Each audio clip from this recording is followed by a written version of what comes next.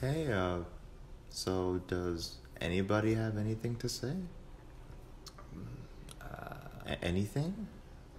Well, I mean, NXT's just been on a roll lately. As we approach Survivor I don't Series, understand why they think they're going to war they're with attacking. AEW. Look, you think that's a problem? We're talking about hell in a cell. Keep in mind, they walked into that pay-per-view with only 3 matches. That is highly unacceptable. People pay their hard-earned money to go to Hell in a Cell with only 3 matches, and even after that, you put the Fiend in the main event, and then it gets disqualified or it's a no contest, and all of that, a sledgehammer to the skull. Did they forget about the times when Mick Foley took the bump off the cell? And then you have Crown Jewel. They go to Saudi Arabia, and then the Fiend all of a sudden becomes champion, which makes absolutely no sense. Couldn't you have just done it at Survivor Series? It was much better. You guys take money over what the fans actually want. And I mean, I don't understand. So much skill. I just don't get. Guys. What? Guys, we're not answering the one important question that we've never been able to answer. Well, then what are we not addressing? We still need to address why, Dan. Why in God's name was the streak broken? this again? Oh, this son of a bitch right here.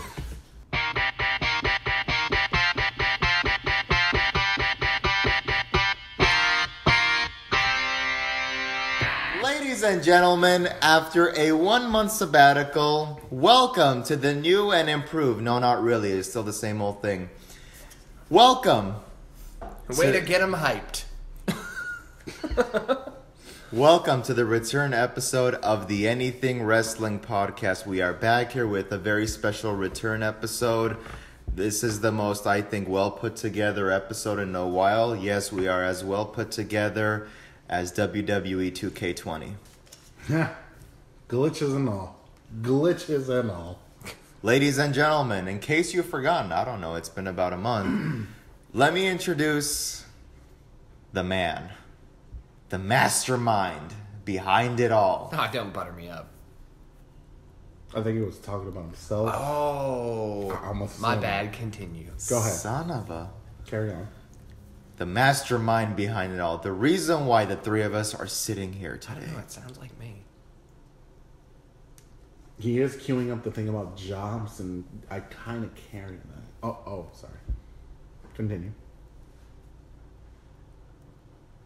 Can we get those unemployment contracts ready? Yeah, thank you. Speaking of unemployment, all of our security team is on it. So,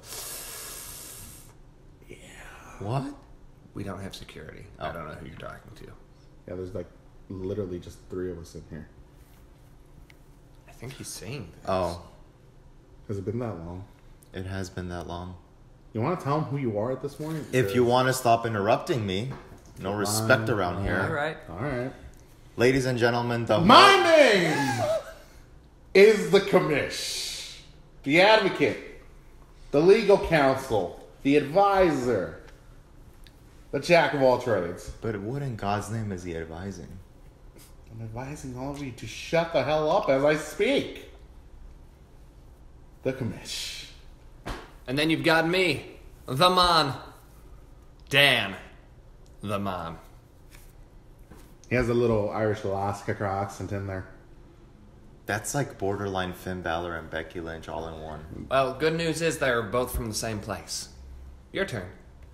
Do I get a turn or am I just going to get interrupted again? Hey, it depends. You gonna keep belly aching? You know, keep prolonging the introduction of yourself. Don't make me slap the head off you.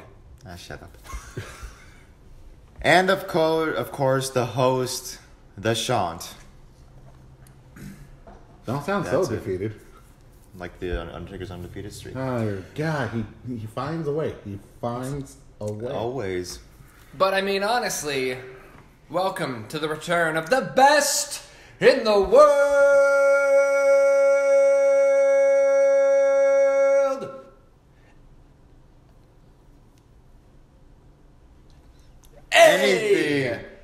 WP for life. So we have a lot to talk about within this last month that we've kind of had a lot of, what's the best way of saying it? Pent-up aggression? Frustration? Annoyance? Hogwash. We've had a lot of hogwash. Hogwash.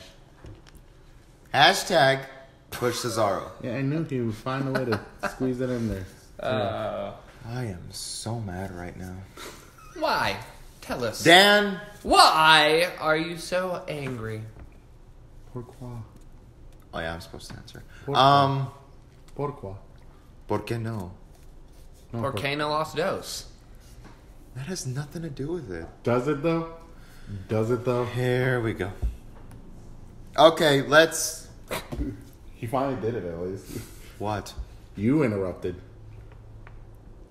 You get a win. We do not want these people tuning back in for the first time in a month, and this is how we treat them. I can guarantee you more than half of them probably clicked off the video. Whose fault is that? It's my fault? Whoa. Not that we're pointing the fingers. But here. yes. Okay, I got nothing. Anyway. Much like WWE. We have a lot to talk about. Where do we even start? I think Hell in a Cell, because we did the Hell in a Cell preview, and we never even got a chance to review it or give our thoughts. So, well, we didn't because, of course, that was the time we were deciding that we needed this, and it seems like we're all fully energetic and charged back up. yes. Even though it's not an immediate return, we still have figured within this last month so much has happened. But let's start with Hell in a Cell. I mean, I have matches here. I mean, do we want to do the full review? I don't know that we need to. We can mention all the Okay, matches, so but I feel like we should gloss through some I'll go of them. through all 9, and then you guys decide. Okay. Prelim show, Natty versus Lacey, ends in submission. Alright, we'll talk about that match when we get to Crown Jewel, I guess, but... And then the start of the show, Irish Last Kicker, Becky Lynch versus Say it. some blue-haired idiot. I was gonna say idiot. Okay, Basha Sanks. How's that? Yeah, her. Sasha Banks. And the Hell in a Cell match for the Raw Women's Championship. Match of the night. I enjoyed it. They made it. They made it a good match. Yeah, and they left the belt on the man, which good. Great. I don't even I haven't been able to like Watch it? no, not that. Keep a track of who? because I wrote it down, but I didn't do the pointing system. But it's whatever. Okay. Anyways, Daniel Bryan and Roman versus Rowan and Harper. You could have gone somewhere with this, but I think this was like the last thing in that storyline, which was stupid. Yeah. I just wanted to know who the third man was, and we couldn't even get that. Didn't this lead right up to the draft though? Didn't the draft happen right after Sorta, Hell in a yeah. Cell? So they were just kind of fizzling stuff out so that then they could just press the reset button. Yeah. To only screw up again and then press the reset button maybe 3 months later. Essentially. Yes. Clearly. Randy Orton versus Ali. Oh yeah, that happened. Yeah. That's what I Add-on match. You went into this thing with only 3 matches. Yeah. Wasn't most of this pay-per-view add-on? Yep. Which if I paid for a ticket and I was live in attendance, I would have felt kind of ripped off. But Especially when you get to the end of the night and you find out how the whole thing ends. But That's why we move forward to the Kabuki Warriors retaining their tag team belt. Didn't they win it? Winning their they tag won. team belts versus the former champions that should have stayed champions, Alexa Bliss and Nikki Cross. courtesy of the Poison Mist. I don't know. I mean, don't get me wrong. I love Alexa. Nikki's all right. I know she's more your flavor. But Because she's your flavor of crazy. But Asuka and Kairi, beautiful. I just I voiced my concern the other day that they're crutching too much on the Tajiri aspect of this whole thing. Because I think every match they've had has ended in the Poison Mist, and it's like, okay. Or at least every promo. Yeah. But the fact of the matter is that they're both competent wrestlers, and I get that they're heels, but you don't need to have them be full heel tactic. Well, you don't need them to be cheaty shady heels all the time because they can carry their own. They can be that heel team that occasionally cheats if they either want to or need to, but they can also kick your ass on their own. Get the job done. So you're saying this is a booking concern? Yeah. Is that what you're saying? Yeah. Oh. Because they're being booked as like weak. They're strong warriors. Yeah. They have warriors. Warriors in the name. Just saying. Like, it's not the Kabuki schoolgirls. Although that would have. Okay, see now I'm thinking of something else. Alternate history. Oh yeah. Anyway. Moving forward. Well, speaking of history, delete it. Delete. Yeah. The Viking Raiders and Braun Strowman versus the OC. I don't even remember what happened. Again, this was just okay. Right? This was just added on. They won by DQ. So they didn't have the decency to book a definitive finish for a match that was added on. The least you could have done was give it a definitive finish. Just saying. Yeah, you could have had Carl Anderson take the loss to Braun Strowman. It wouldn't have hurt him that much. Braun's a big-ass guy. Anyway. Then you got the newly redubbed Shorty Gable defeating King Corbin. I mean, how long has this rivalry been going?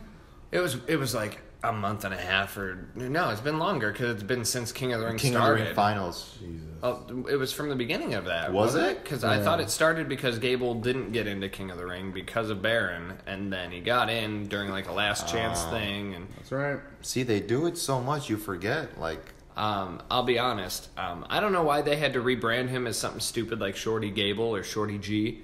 Hold on. But Shorty G. But I don't need it. Stupid. I would have been fine if we were just like, because Chad Gable's a competent wrestler too. He's good, actually. He could be a believable mid-tier guy, because he's your he's in your Chris Jericho, Stevie Richards, Kurt Angle level of technical ability. He could absolutely be a credible mid-card champion, and they just don't pull the trigger on that. They instead put him with Baron, who I guess is still being billed as like an upper mid-carder, but not high enough to actually challenge for the title. I don't know. I don't really care about the. I would have taken Shorty as like a nickname for Chad Gable, you know, but for that to become his name. I agree with that, because it's like, what? It was awfully short notice. Oh my lord! Here we go with the puns. Any more? Do you have any more things that you want? I'm running a little bit short on those. God. He got a double in there, little and short. Moving forward. Gee, I wonder if he will come up with any more during the course of the show. Apparently, if he can find a way to one up the height. I sometimes, might come up a little bit short when it comes to stuff. stuff Oh my God, like that's that. 3 in a row of the same one you lost. Moving on.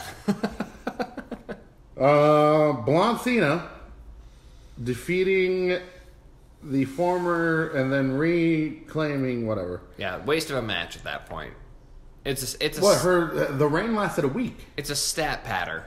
What was the point of it? I think they're just trying to get to 16. They were moving Charlotte along. She has a long time in her career still. What? She's going to retire in 2 years? Maybe.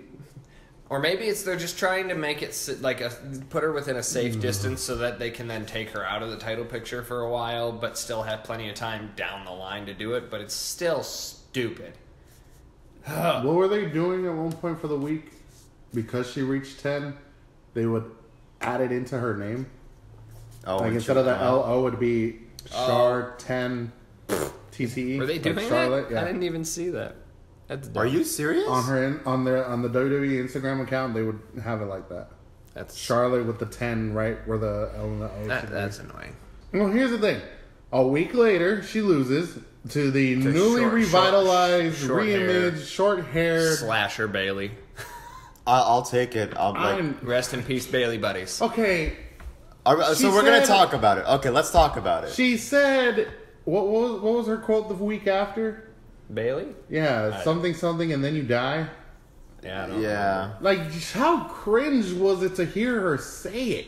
I'm just saying, if you don't script the promos, these superstars can do excellent. I would have preferred if she's truly heel, if she had said it like life's a bitch and then you die. Yeah. I would have believed that. And when you said it in our group chat, like WWE, go fuck yourself, I would have stood up and applauded and believed it was real at that point. I'm sorry, I can't buy into her. You have to tell us how you're buying into her. It's not so much buying; it's a much needed turn for Bayley, because I just felt like it was just one dimensional. It had come to a point where it's like, well, it's because I don't think they knew what to do with her. So the obvious thing for them was, well, let's just turn the character on its head. And instead of being this fun loving yet borderline heel huggy girl, let's just make her hate everybody now. Let's make her the soccer mom that complains at Target. So we're making her the annoying soccer mom at her kid's practice throwing a chair? Yep. That's where we're going with this? Yep. With your SmackDown Women's Champion, Karen. Quick question. Is Basha Sinks injured? I don't know. Because she's fragile, so she's probably. She's supposed to compete tonight. Wow, Dan. She is. She's been hurt several times. Well, he's not saying she's soft. S.A. No, we ain't doing it. Because if you notice, while Bayley became heel, she's been on the sideline. So it's like you brought her back. She had this great match with Becky and Hell in a Cell, and then all of a sudden it's like... I think maybe she's just healing, because I think she did get hurt at Hell in a Cell, but it wasn't major. Yeah, I think they might have said that too. Because she's competing against Nikki Cross tonight. And maybe they were kind of... I mean, it's most likely that they're just trying to give her some time to heal from that. But I was going to say, maybe with the fact that they're kind of planting the seeds for the Four Horsewomen stuff, because they keep having the crossover with that they were kind of holding her in the background so that then she'd be that, like, spark. Yeah. But we'll see. So, again, you felt... the loss of the championship for her to win it 6 days after was unnecessary. I'm like, it triggered the heel turn, but you could have done that earlier. Like, you didn't have to take the belt off of her and then put it back on her. Prove a point. Yeah. I mean, shit, you could have gone... Because who was it? It was when they tried to turn Becky. They could have essentially treated it the same way, where the match is like... almost out of her grasp, and then she cheats, gets disqualified, retains her belt, and then she comes out the next night and she's like, I've had it, I'm done with this. Like, have her cut her hair on live TV. That would have been fun. Or at least like strands of it, so someone in the back and someone could fix it up. Yeah. Get it sure how we agreed to, and then now you come out as Karen. Yeah. Most soccer moms are named Karen, if you've ever noticed. Not AJ. It's a meme online. And then we have the most disappointing Cluster 3. Tell us how you I don't want to curse. Just one. Can I get one? How the fuck do you end it in a disqualification? They didn't. They ended in a ref stoppage. How do you end the most violent match in all of WWE history? Dan. Why did the match stop like that? Why and how? Oh, Seth Rollins versus The Fiend. And Hell in a Cell. The first thing I thought of was Undertaker versus Mankind. I'm like, nobody stopped that match. Yeah. If there was ever a match that needed to be stopped, it would have been that one. Mick Foley legitimately almost died almost twice. And yet we take a protected headshot to the head with a sledgehammer, and the ref just loses it and goes, ring the bell. It's over. He didn't even check on the Fiend after that hammer shot before calling for the bell. But I mean, credit to Seth, he really brought down the hammer in trying to retain his championship. That's the best you got. Yep, that's as much as I cared to put into that God. one. Bring it down. Yep. So yeah, I was also disappointed. I think I actually I might have spoiled the end of this one for myself, which I'm not one of those people who's like super torn up if I like accidentally spoil something like that, because I'm still then going to go back and watch how we got to that, which I did. And the match was okay. I hate the red light. I hate the 11 stomps. Well, that too. Messaging towards that, annoyance towards that. It's all in agreement. What else did you guys dislike? I obviously disliked the end of the match. Everything after was like necessary. So going off the 11 stomps thing real quick, that's one of the problems you've got with a lot of these, with the way that WWE builds their people nowadays. It's that they keep them with a very limited signature move set. Roman Reigns, Seth Rollins. Rollins had at one point like 4 different finishing moves. Falconer. Yeah. Pedigree. Falcon Arrow, Pedigree, Stomp, the Blackout Knee, the Super Kick.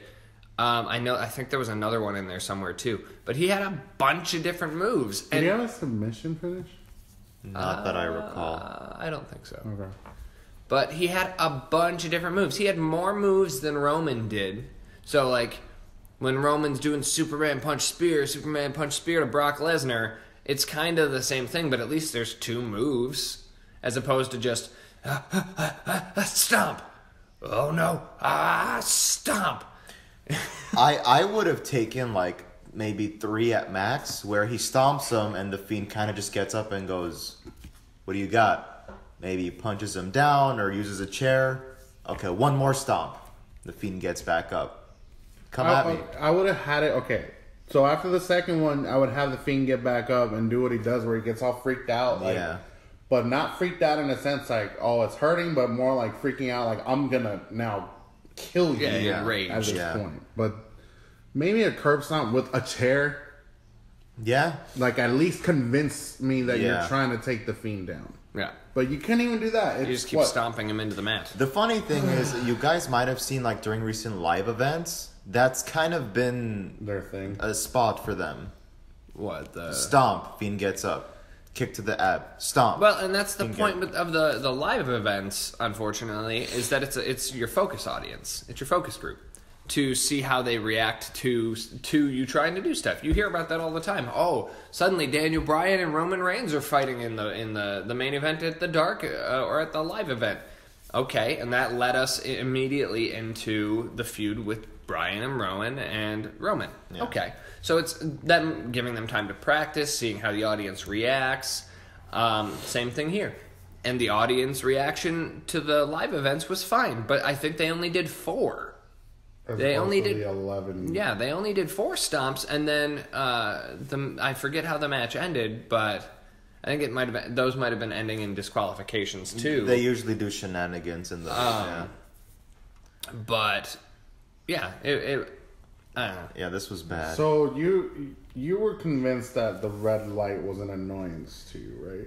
Okay, so especially at Hell in a Cell, when you're inside of a red cage that's already casting shadows on things, then you're dropping all the lights to put more red light on these people. I wasn't there, so I don't know, but I can only imagine it was horrendous for anybody beyond the 8th row to see that match. But that's my opinion. That's why I didn't like it for Hell in a Cell.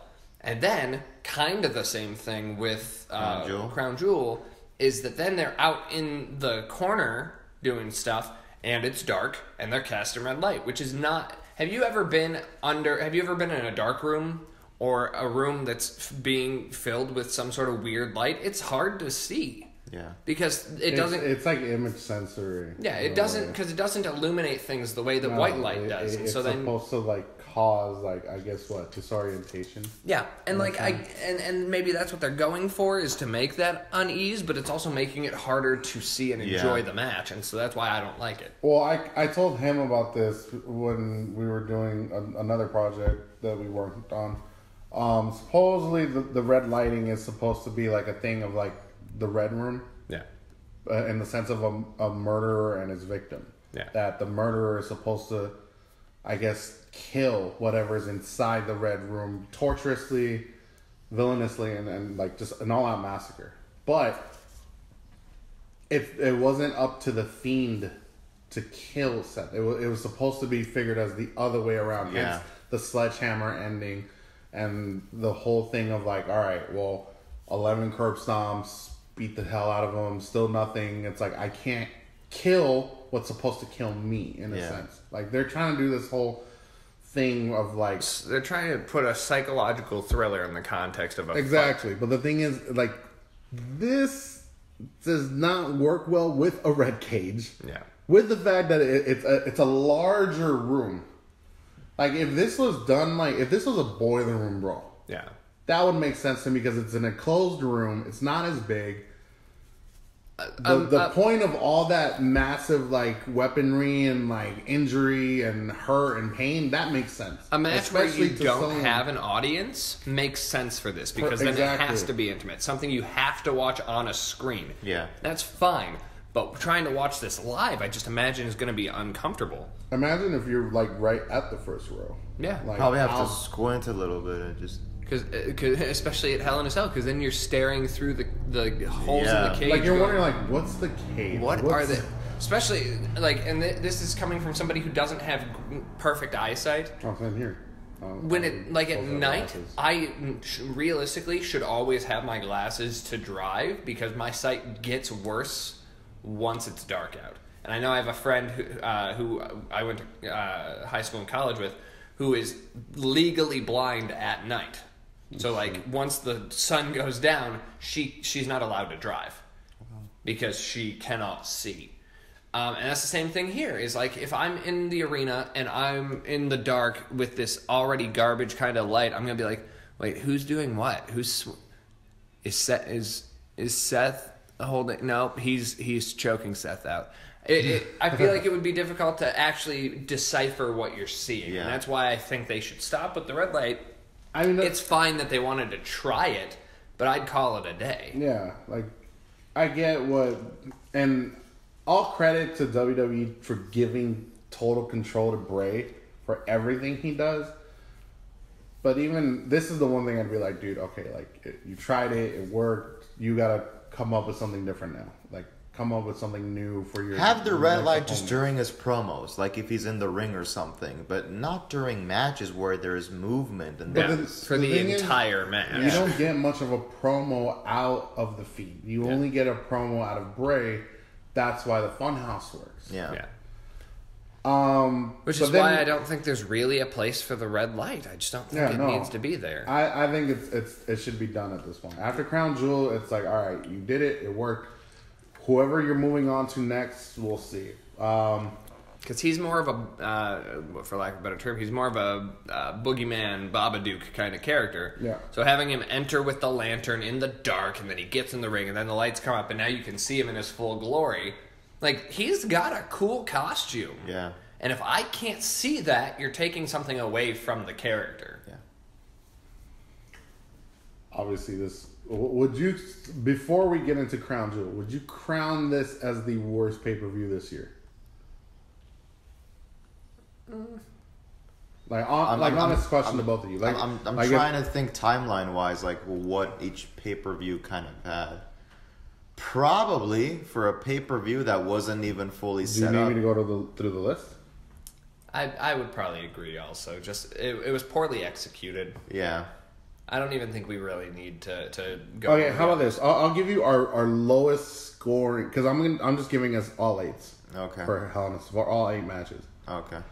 Our lowest scoring that we called it was Stomping Ground. That was meh, but at least you had a full card and a planned card. Yeah. With this just being like, oh, we only had Seth versus Bray, Becky and Sasha and Bailey and Charlotte. That's it. That's all you had. Let's throw in 5 more matches that don't make sense. I don't even think Bailey and Charlotte wasn't on the card. It was Roman and Bryan. Roman and Bryan. That match. Yeah. So you had Becky, Roman, and Seth. Which probably explains the title change because they're like, well, let's throw them a treat, have a title change in there, and then. Throw them a treat. But the thing is, it's like all that had to happen because prior to that pay-per-view was the re-premiere of Raw. Yeah. the brand new live television premiere of NXT, and the new Fox deal of SmackDown. Well, I'm glad at least they don't call it SmackDown Live. It's just SmackDown. SmackDown on Fox or WWE on Fox or whatever. SmackDown. But moving forward, yeah. I would say, all in all, I would say this one earned the title of worst pay-per-view. Even though the match quality wasn't totally gnarly, it was the fact that it was an ill-conceived, poorly executed pay-per-view. Last minute yeah. shenanigans. Especially since then we had Crown Jewel, what, two weeks later? Roughly. 2 to 3. Yeah. I think we should just stick to like pay-per-views and then go to our next topics. So we have Crown Jewel. Once again, I'm happening. We're going to talk about the issues afterwards once we get there, but it'll be all within the discussion of it. But let's just start with what the shenanigans is, since apparently it's okay now to just hire boxers and former MMA fighters into the WWE now. So I think I'd heard for a long time that Cain Velasquez was voicing interest in potentially popping over at some point. Because he had told Dana White, like, I've been here for years.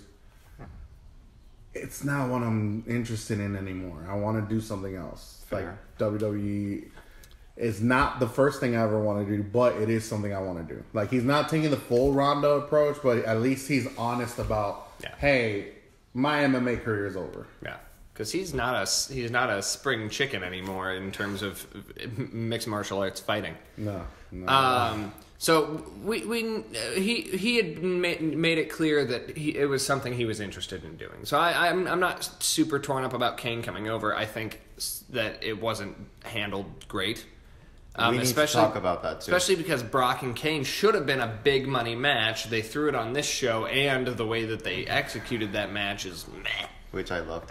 I always thought that Cain would have stayed in MMA long enough for Brock to eventually come back. Because there had been for years, these last 2 years, Brock wants to leave. He wants to go back to UFC. He wants to compete again in mixed martial arts. You know, what are we going to do with it? The problem is just that we never got that. Yeah. And now we get, Cain's coming over. We're finally going to get the rematch as like that. Not just WWE fans wanted, but MMA fans wanted as well. This should have been a WrestleMania match. And I'll be honest, I didn't watch this match yet, but I feel like I heard it was super short. Is that correct? It was like a minute and a half or something. 2 minutes, 10 seconds. Yeah, Can I just say something? It was less than a round of a UFC fight. I loved it. Well, okay. Why did you like it? Which, by the way, it's the first match on the card without the pre-show. And I think it's like 1:40. 2 minutes 10. Not including the long-ass pathway of an intro. I loved it. Like, when it comes to UFC and WWE, I'm always a WWE guy, so I was obviously cheering for Brock on this one. And the fact that he made quick work of the guy, you know. So you also weren't even aware that they were mirroring their fight. Because I told you that is that Brock tapped to a Kimura lock. And then they imitated it. So it kind of made it a little bit more sweeter for me.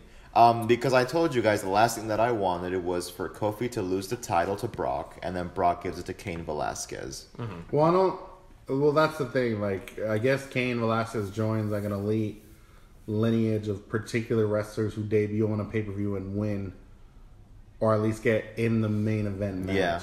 But obviously he didn't win.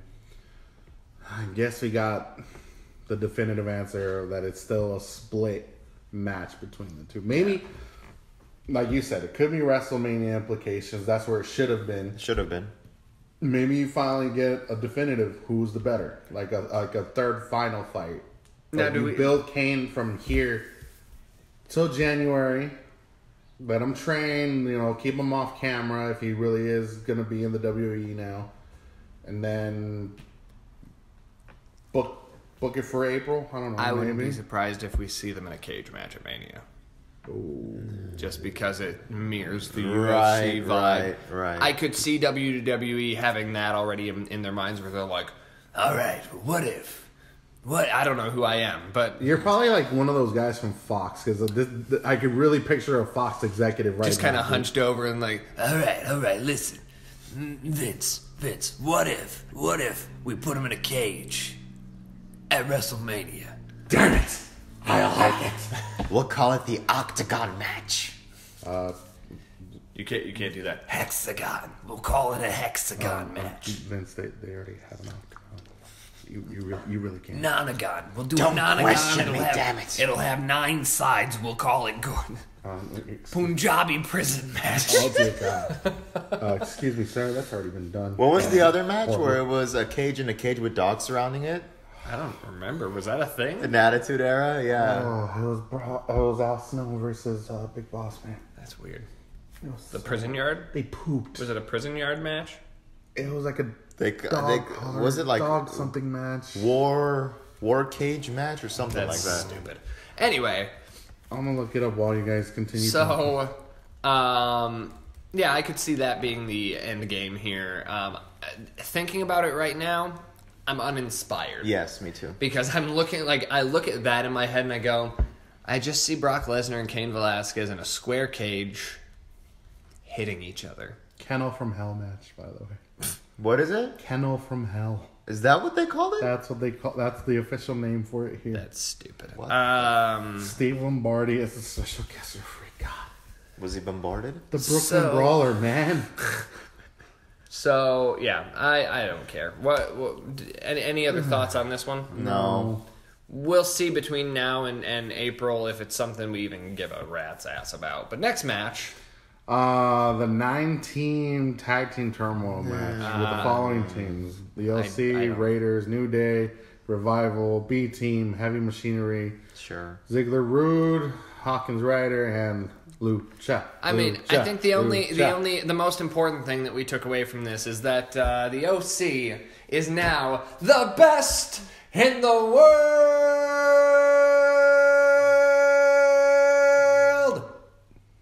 as far as tag teams go. Yeah, because that's essentially what this match was supposed to prove, right? Yeah. Because we didn't have a tournament, so let's just chuck in all 9 teams. Can I say something? Desperate attempt to keep those two under contract. Yeah, because That's what they're doing. Didn't they get like a 5-year extension? Yeah, but if you've noticed, since then it's been tag team titles, teaming up with AJ, best tag team in the world. So it's like, guys, let's butter you up. But we know that, we know AJ's recent re-sign is like his final last one contract in So anything. So now they're trying to strike while the iron is still warm. Yeah. The irony. Okay. Which is why we're also seeing them interact with Finn again. Is they're probably going to go full club before they leave. Especially given the circumstances. Speaking of which, given the circumstances following Crown Jewel, one of the articles that I read is that a lot of people are like, I'm out. As soon as my shit is done, I am gone now. Are you saying they're going to be all out? Yes. Oh. I mean, they might. Well, they're not going there, but I'm just like terminology-wise. Okay, I guess we could talk about the controversy while talking about the pay-per-view. So apparently, it was said that half the roster wasn't allowed to leave due to more than half of the roster. What? Due to like money. So what? So I'll break it down because I don't know if you guys actually read all of this. I read into it. I read into it too. Yeah. And so what I'd read was the main cause here is that the Crown Prince did not pay Vince X number of dollars. So Vince... Are you saying Satan didn't get all his jewels? Correct. And so... Hey, do you get it? So the Crown Prince did not pay Vince all of his money. So Vince said, all right, well then Saudi Arabia doesn't get the show. So he cut off the live feed of the show to Saudi Arabia. Obviously, you still got the crowd, and the Crown Prince is probably there somewhere. But... the rest of the country didn't get access to it for a chunk of the show. I think it eventually came back on, or it was on a delay. 40-minute delay, I think is what they said. So it was cut off for a while. And so then you have people like Vince and Brock and a couple of other people, Paul, who left before the rest of the crew. See, why would you do that? How can you, Vince McMahon, leave with more than half your superstars? And that is part of why so many of them are angry. They're like, he fucking abandoned us in Saudi Arabia. We didn't know what was going on. We didn't know what was going to happen. When I heard that they were told to get off the plane, I was like, this could go really bad. And really psychotically crazy at any moment. Yeah. So I was really nervous until I heard them say that they got home. But so they got on their plane. Vince was gone. Brock was gone, which is why we were able to see Brock on the show the next night, is because he's one of the only people who got out. No, doesn't he have his own plane? Yeah, because he flies private. Yeah. And then you had the people who smartly, as it turned out, refused to go. Daniel Bryan's and Kevin Owens and then your NXT superstars, which is part of why they were leaning so heavily into it, is they got them their nick of time.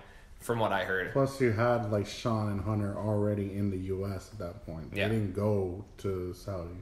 And so then you've got all the superstars getting taken off the plane because of mechanical issues. Now, you heard there were a couple of different accounts. There was some that said that there were armed soldiers there. Some said, no, there were no armed soldiers, which could just be them playing ball and being like, no, shut up. No armed soldiers here. Shut up. But shut up. But the fact of the matter is, like AJ said, I don't know what everybody was talking about. I talked to the pilot. Pilot said there was mechanical errors.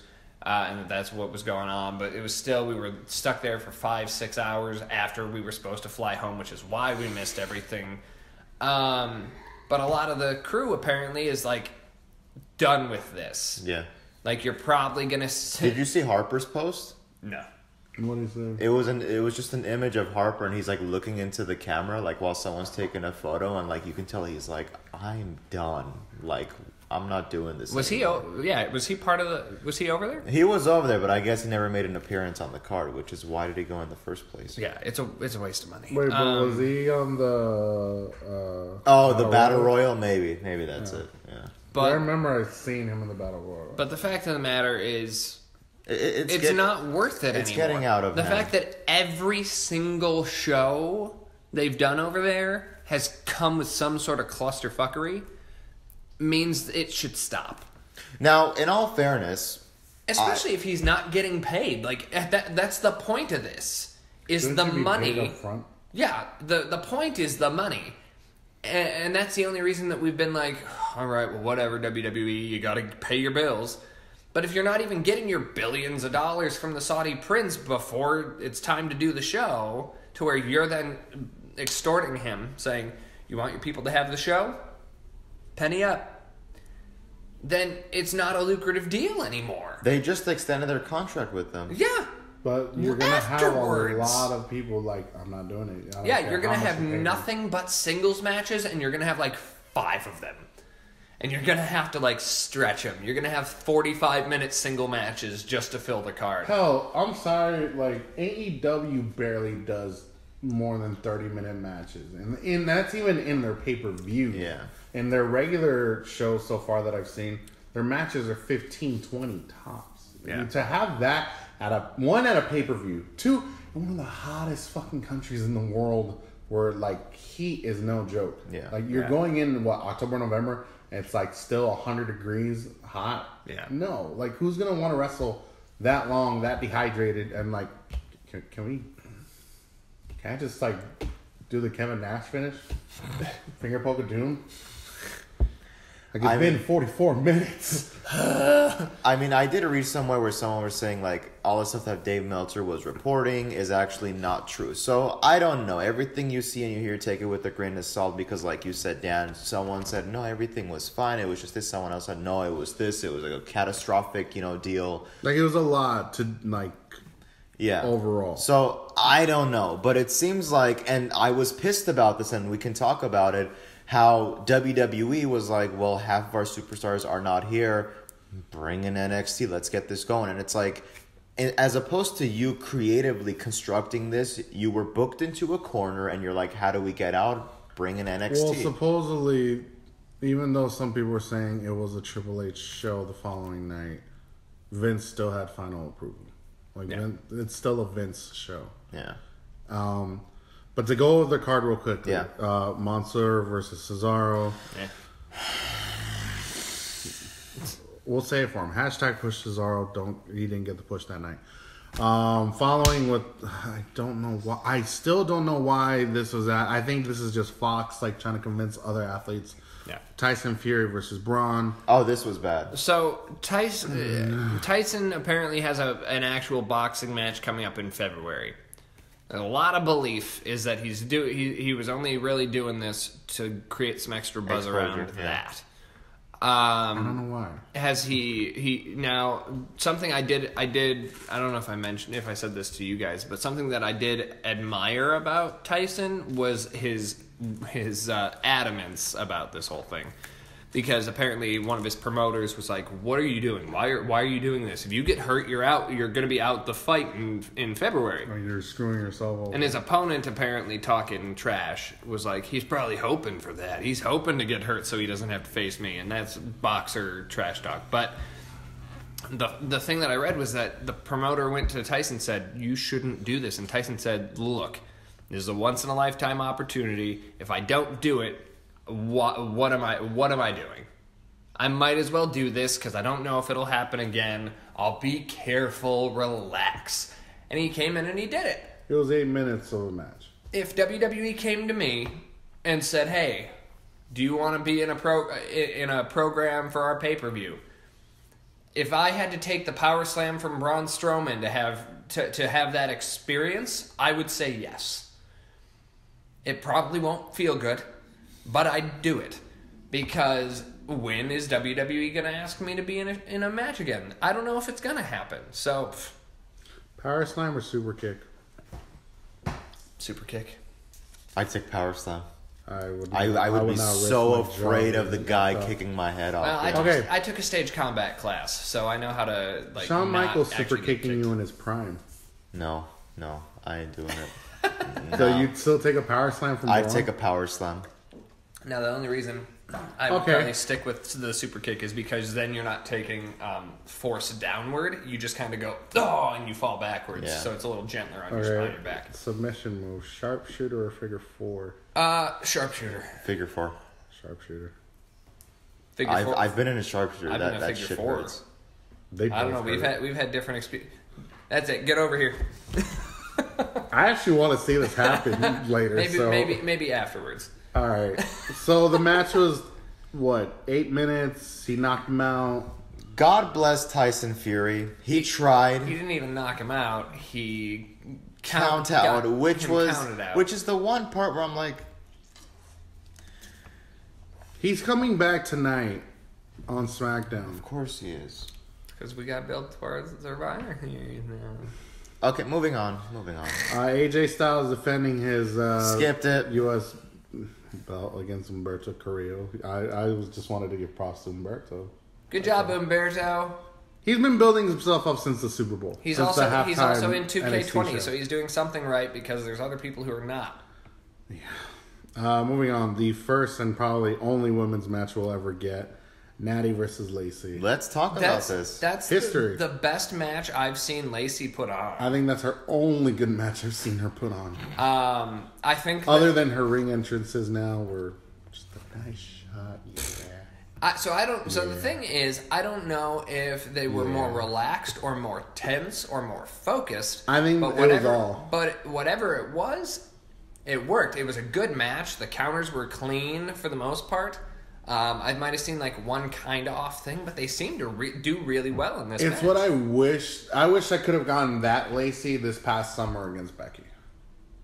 At one point. Well, because then you're stripping away the gimmick. No, I get it, but at least like from that point to, I think he's more talking the performance side. Yeah, of it. like that's what I heard. Had this clean, focused Lacey from day one, Lacey would be she would have been SmackDown champion. Maybe because Lacey's. She's been in the ring, but I feel like maybe she's been doing more work behind the scenes. Maybe. Don't get me wrong. I like Lacey. I love Lacey. I've always been an advocate of hers. It's just even though at first we were like, okay, you walked the ring. No, but like that was part of the gimmick. We were being critical of her It didn't mean we didn't like her. Yeah. It's not like Nia, where Nia is an annoying gimmick, and she's unsafe, and she's a bad actress. And she's dealing with... I'm just saying, like, if you book it correctly, her comeback could be really good. Like, I hope... But it has to be booked the way you said. Like, I hope Nia's okay. Don't talk! I don't know where she is in her recovery. I know it was a gnarly thing she was dealing with, so I hope she's okay. But... I don't need her to come back. I don't. For a while. I don't need her to come back. At all? I have enough decent talent on this roster where I don't need her to be taking up a spot. Well, let me ask you a question. Especially if we bring some of the NXT girls up. You've got so much good female talent down in NXT that could also be contributing to female feuds. And they just recruited more women talent to the PC recently. Let me just rattle off names real quick. These are the people that I believe are your women's roster. I'm so scared right now. Becky, Charlotte, Sasha, Bailey, 4 horsewomen. Lacey, Natty, Dakota, Io, Rhea, Candice, Shayna. How dare you? What? What? Are you concerned that somebody else's name is going to pop up on this list? No, someone's name who hasn't popped on the list. Lexi. Nikki. Asuka. Kairi. Her. I'm just going to say her for his case. No, you could say it. Ronda. That's what? Did I... You 16. 16. That's at least 16 women. That's enough for like a female Queen of the Ring. Yeah, and those are your top people. And you still can fill it in with another 14 from NXT. Yeah, I didn't even mention Bianca or Mia or the other two. Jasmine and Marina. Jasmine and... the fact that he says the other two and we know who he's talking about. Or Toni Storm or... Dana Brooke. Rhea Ripley. Dana Brooke. I said Rhea. But yeah, there's a ton of them. I don't need Nia. I don't need Tamina. I just don't need I don't need the big girls to be here. I'm just saying, in your women's division, you need a powerhouse. Rhea. I mean, okay, but I mean, like, I don't need a big monster diva. I'm fine with a Chyna, a Rhea, a Beth, somebody who's strong, but I don't need. But I don't need Karma. I don't need Nia. I don't need. You mean Awesome Kong? With an H in there. So, are you saying that those type of female competitors is what you wouldn't want in your women's roster at all?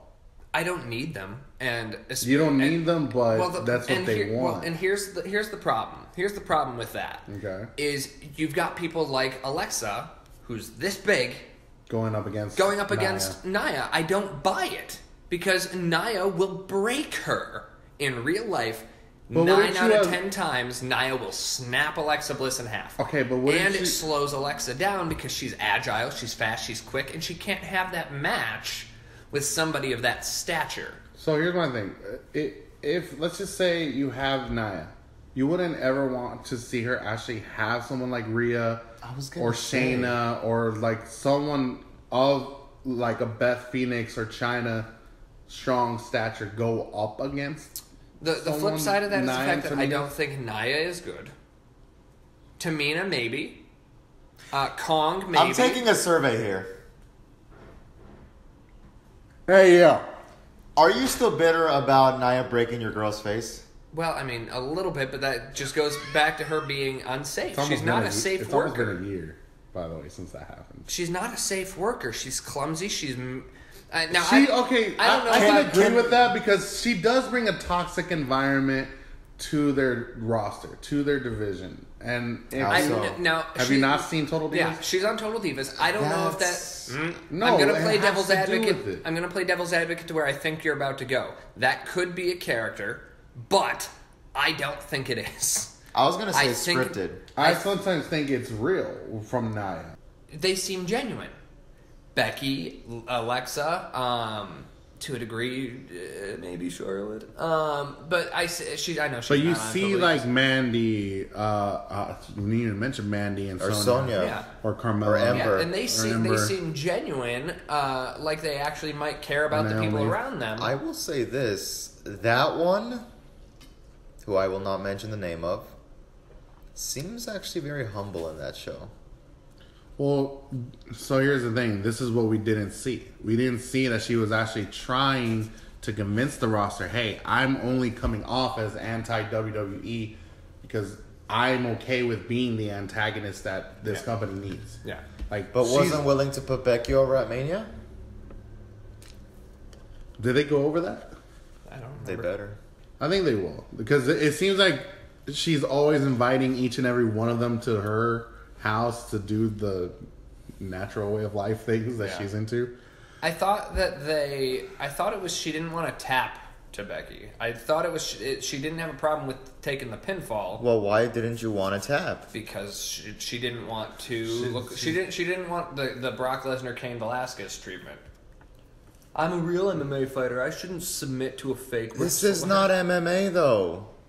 And that's something that you need to be okay with if you come to WWE. It is staged. But we're getting off. Yeah, we're. They set history. Natalie and Natalya and Lacey. Lacey was a lot better this time around than she's been all year. Yeah. I would say this is one of the matches of the night. Yeah. I would love to see Lacey go against Bayley in the next title feud. At least eventually get Lacey that push again, but this time as a face. Yeah. Let her be a face. Let her be a face. I don't have I get the character. She's supposed to be a little sassy Southern belle. Be the lead it's debutante. Also, I think it's also part of the charm to the character. Not to mention she's a military girl. People like military. She can bring that characters. aspect out of it. Yeah, because it's that all-American figure. Yeah. What was she, a Marine? I think so. No, I mean, I know that Marines are bad drivers, but anyway, have I ever told you that? I'll tell you off air. That's just military police. Military police officer in the U.S. Marines. Yeah, so she was a Marine. So people like the military. They like people who represent the military because of what it stands for. Especially a division like the Marines. Yeah. Did you see her on Up, Up, Down, Down? Lacey? Yeah. Was it a recent one or maybe like 2 weeks ago? I do not. Very, very humble. Like. Oh yeah, out of character, out of character. She's the most humble. My mom was like kind of eavesdropping as I was watching, and she's like, "Oh, like that's a wrestler. She's a Marine." I'm like, "Yeah," and my mom's like, "Props to her," because she was talking about like being a mom and like taking care of your kids and like changing Lacey and her character in her real life is something people want to get behind. They want to support that. Yeah. Former Marine, mother, hardworking, striving for her dream. Motivational. Yeah. I like her. Girl. I like her as a person. I like her as a character. And I wouldn't mind seeing her as a face for a minute because I think people will get behind her. And that is how I think people will actually click with the character so that if she goes heel again later, they'll still care about it. Yeah. So move on. Team Hogan versus Team Flair. Didn't watch it. Didn't bother I'm going to throw it in there. This match I thought was actually great. I would put this match over... half the show? No, half of the Survivor Series matches that we've seen in the last couple of years. Because this, without the elimination aspect, was actually a great match, in my personal opinion. If you have the elimination this didn't happen in 2K20 because this match would have gone on for hours. You wouldn't even get past the loading screen. Well, I'm more talking about not being able to get the pinfall. There's literally moments where people set up a one-on-one match and then it'll just go to a black screen and just crashes. Oh, good lord. All right. And then the newly crowned Universal Champion, our favorite, our divisive, devilishly devious Fiend. So the only major issue that I have with this match, and granted, red light, I think I was dozing off, is the red light. Okay. Because I was thinking, I think I watched a What Culture video that went over these things, or specifically went over the Fiend match. Yeah. and they pray. I think it might have been the ups and downs, but they were talking about the no sell there at the very end. He throws him into the explosive boxes, and Seth goes down like a dumbass. And he sits down. He's like, "Oh, tough work, hard day's work here at WWE," and then he gets choked out by the mandible claw because the Fiend is just like, "Nope, I'm here. It's showtime." It's Beetlejuice. And did you know that one? Yes.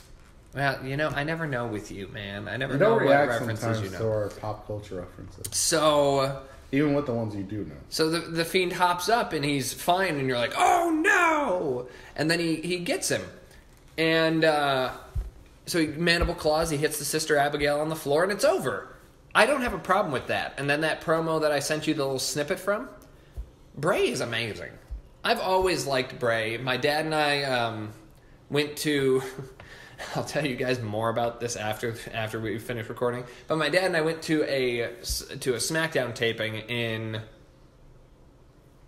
2013, I think, when Bray was just sort of on the rise. Yeah. And they did the promo on the thing, and I'm sitting there listening, and I'm just absorbed in it because I'm like, I don't even understand some of the things he's saying because it's real vague and cryptic, but he just sells it. Yeah. Like the way he delivers his lines, he sells it, and he commits to his characters. Firefly Bray, amazing. You were at first not convinced when he came with that. When the first episode of the Firefly Funhouse, keep in mind the stream that I was watching, that got skipped over, and then Bray Wyatt is trending worldwide. I'm like, why is Bray trending? Like, did something happen? Did he get into an accident? What the hell's going on? Then when I go on, immediately goes to the worst possible outcome. What would you think if someone is trending and they're not even on the show? But then when you do see it, and then when I did see it, I'm like, you literally. I remember your reaction. You literally were like, "What the hell is this?" When he grabbed the chainsaw and was gonna cut up the billboard of the old, I'm like, "Don't, please! It's not too late. No. Oh, he cut it. Okay, we're done." But he was sold at that point. But here's the thing: I think at that point nobody knew that this was a Bray Wyatt experiment. I think everybody thought, "Oh, it's WWE. What are they doing?" Like Vince is doing this. He's telling him to like get rid of this image of his past. Yeah, become a cartoony character. So that's why I'm like. Then you started to see the darkness creep back in, and you're like... And I kept telling you, like, there's a twist. There's going to be a sadistic twist. And as soon as he turned into the Fiend, all of you were like, holy shit, what is this? Like, even, the reaction video Cesaro and Seth had, they're like, yo, what the hell? Not to know that Seth's future was going to be that. Speaking of, hashtag push Cesaro. There it is. I kind of had a problem with it, and the fact that not that it happened or whom it happened. Are we back at the match? The match. Okay, go on. But the pay-per-view that it happened on. Yeah. I would have been much more happy if we did this at a Survivor Series. Or that it should have been done at Survivor Series. Now, I think part of it was also, again, satisfying the companies because of the fact that we had just had the draft. I made that prediction. I don't know if I said it to you, but I made that prediction that we were going to see the belts swap that way. And so I wasn't spot on with the whole Brock Lesnar leaving to go wherever. But I was like, I could see it happening where he loses the belt and then that belt goes over there. Yeah. So, but I predicted that they were going to swap the world titles, which they did, because they always do. I think that I kind of saw that coming in a way, because you can't have both belts on one brand. And I know that back in the day they did it once. They did a draft where then both world titles were on the same show for a week, and then they did something where I think the last draft pick went to who was Batista, your champion at the time, went to SmackDown. Mm-hmm. But for a good couple weeks, John Cena and Batista, who were both your champions, were on the same show. Which builds that tension where it's like, oh, is the other show even going to have a world title? Is the Intercontinental title going to have to become one? Which we all know is not what's going to happen. But now you got this. So okay, so before we go into the talk of shows and what's been going on, I think that needed to happen. At least the fact that the Fiend gets the win. I would have preferred it, like you said, Survivor Series, make it more legitimate to the bigger population that watches wrestling out here. But moving on to shows. Well, my question real quick about that is, where do we go with it to Survivor Series then? Well, right now we're getting That's what's in a cluster because it's supposed to be SmackDown versus Raw versus NXT, but then you have Mysterio versus Brock war on the same show, and it's like, well, what happened to SmackDown versus Raw? Because every other match is SmackDown versus Raw versus NXT. Well, is Brock and Ray? They're on Raw. No, but they're not slated for Survivor Series. It's the champions. It's going to be Brock versus Fiend versus Cole. No, it's Brock versus Mysterio versus Brock. Oh, so now they're changing how their card is structured? Exactly. That's happening because you also on there? Yeah, you have Brock versus Ray, and then you have Becky versus Shayna versus Bayley. So like, see, they're not even following. Yeah, I thought they were going to Night of Champions this whole thing. Oh, that's right, because I remember Ray challenging him. Yeah, and then you have Viking Raiders Undisputed. What in the hell? Which, by the way, Brock versus Fiend? Maybe the plan is, in that case, then split the three top belts, and we might see Cole versus Bryan versus Seth for the NXT belt. I wouldn't be against seeing that as one of the big matches. And I actually would like to see that. And then you have Fiend versus. I don't even know who's on. Well, so okay, SmackDown. this is a rumor supposedly that after Survivor Series, the Fiend is supposed to defend the belt against the Miz. What? I'm sorry. It's at a live show. It makes no sense, but that's what's supposed to happen after Survivor. Well, maybe they're trying to rebuild the Miz into a credible top Carter. I like the Miz. I like the Miz too, but I just don't. Just makes no sense to a story. If Seth couldn't take out the Fiend, I don't buy that the Miz can take out the Fiend, though. Then I don't want Roman going. I also don't want Roman going after the Fiend. Like how? The Fiend needs to bury everybody that he fights, and he needs to do it in regular lighting. Just throw that in there, or at least with the whole spotlight light. Yeah, track him. Track him with the spotlight. The way he's been attacking everybody, and then they have people literally ringside who are holding that thing up. So speaking of shows, we have what finally appeared in the beginning of October, same night as this show appeared in October. You had the not premiere a coincidence at all of well, they announced it first. AEW announced that they were premiering with, as they call it on Wednesdays, AEW Dynamite. Dynamite! It's a 2-hour show. But then because of that, I don't see it as a desperate tactic move from Vince. But instead of having the live stream like we were all used to of NXT, we now get a live showing of it every Wednesday around the exact same time as AEW Dynamite. So what did AEW do? They premiered their own YouTube show the day before. A streaming show called AEW Dark. Yeah. So essentially it's like their B-list card and every now and then an A-lister on the show. I don't know if you guys have... Did you guys even watch their premiere? That's the only episode that I've seen in its entirety. What did you honestly think? Because I will tell you what I thought. And I was just like, okay. Honest. The Cody match was fantastic. Great. Everything else was, and then the Jon Moxley spot was like, holy, yeah. And that's it. If you take away Jon Moxley out of it, I literally felt like I was watching Nitro. To me, it literally feels like... Well, because there was also references, too, by Tony Schiavone where he's like, we haven't done this since 2001, and I'm like... Yeah, there's a reason why you okay, so... There's a reason why you haven't done it since 2001, dick. That'll put butt in seats. I honestly, I found it, literally, you take Jon Moxley out, I feel like I'm watching Nitro just on Wednesdays. Yeah. I get it, it's...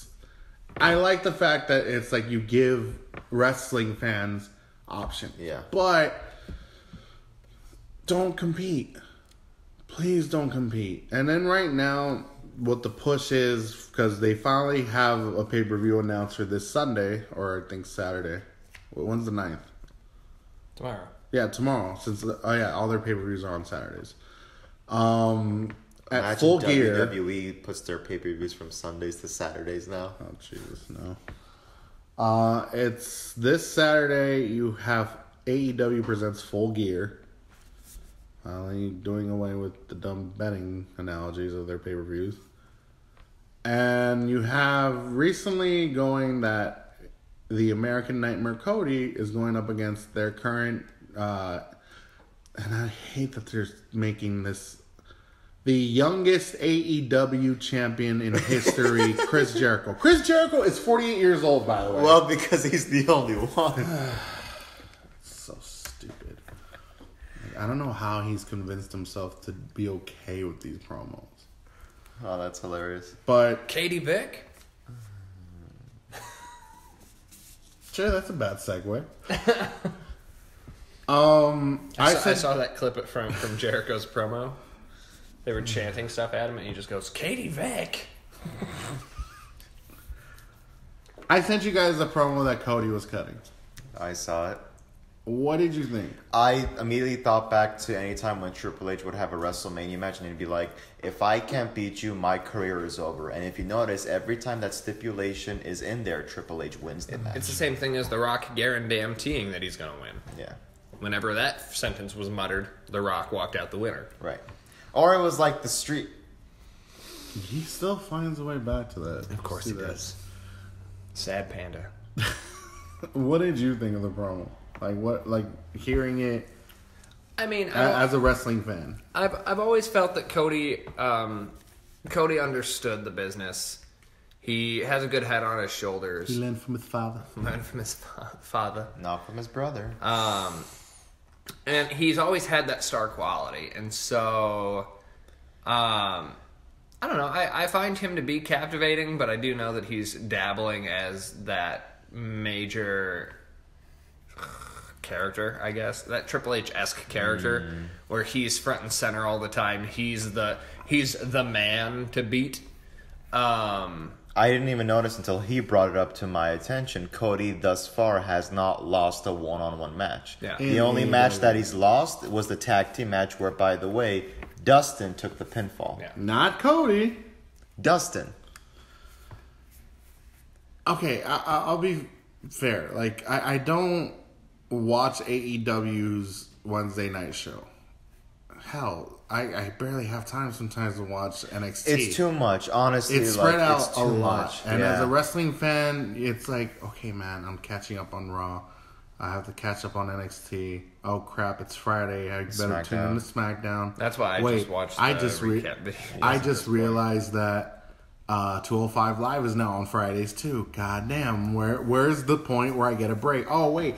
There's some crazy shit going on in AEW. Because honestly, seeing Jon Moxley kick Kenny Omega's ass is amazing. Well, he's an advocate for that. Now, what I do... No, I'm an advocate for Moxley. Especially if he's kicking Kenny Omega's ass. Now, what I do appreciate about this era of television and professional wrestling is the fact that it's happening during a time where you've got that ease of access via the internet, where you can sift through what to watch. Yeah.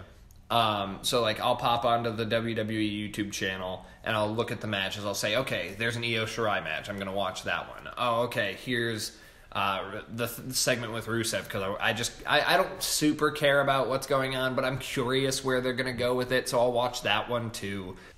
Let me just remind everybody that you can catch all your favorite WWE programming only on the WWE Network for a non-negotiable but very reasonable price of just only $9.99. $9.99. It's not $10. It's not $1,000. Nor is it $1 billion. But $9.99. Hour 15 minutes. That's how long it took. That's the first time. Well, I was gonna interrupt you at some point 20 minutes ago, but then I'm like, Still, that's 55 minutes. Did someone say? Somebody just say 55 minutes? Yeah, that's literally 1/3 of their show. Anyway, so the thing that I like about the culture today is that you can kind of pick and choose the things because there's 38 hours of wrestling every week. I don't have time for that. What is that? That's a day and a half. I can't sit down for a day and a half out of my 7 days. Yeah, that is a day and a half. But no, I can pick out the equivalent of an hour of wrestling that I actually care about. Yes. And I think that it's nice that there's that, because back in the day you had the 4 hours, two Raw, 2 SmackDown. You had WCW when they were alive.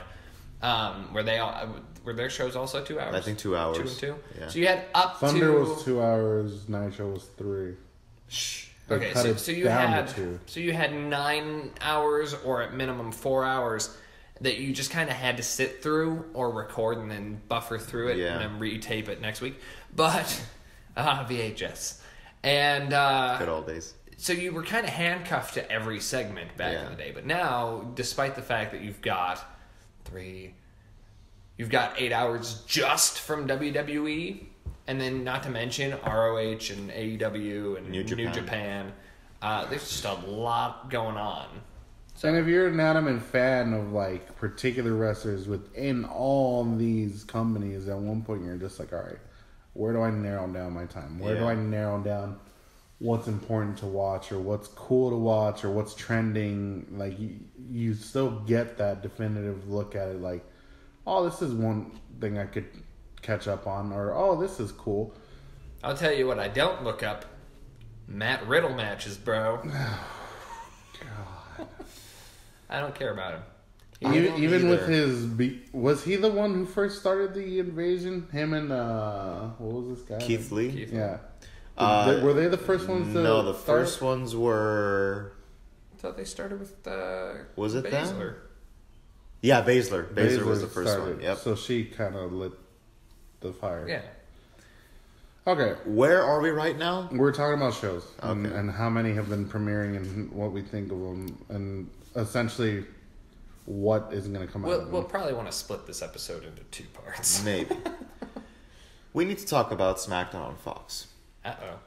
It is. We're in the middle of the current topic, so what's your concern? Fox has like taken over, and I'm talking in and like every aspect possible, because even if you go into YouTube, they now have their own page on Fox, and they put highlights and they put segments. So already you're taking away viewership from the main WWE page. I feel like at one point you're gonna start seeing WWE superstars like on Sunday morning NFL shows.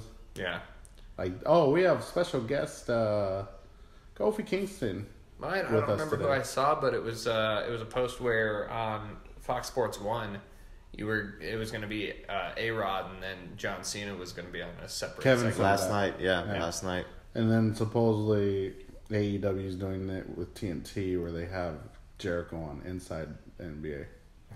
Cool. So it's like you have wrestlers bleeding into mainstream, which I don't have a problem with. I mean, they're pop culture. I guess. They're also athletes, and we glorify athletes. So because athletes are fans of WWE and wrestling as well. Yeah. But you feel that Fox has put their own touch. Yeah. On I forget who it was that brought it to my attention. I don't know if it was you, Dan, if it was you, Kamish, or if it was someone else. The first episode of SmackDown on Fox, like the debuting episode, had a heavy influence of Fox.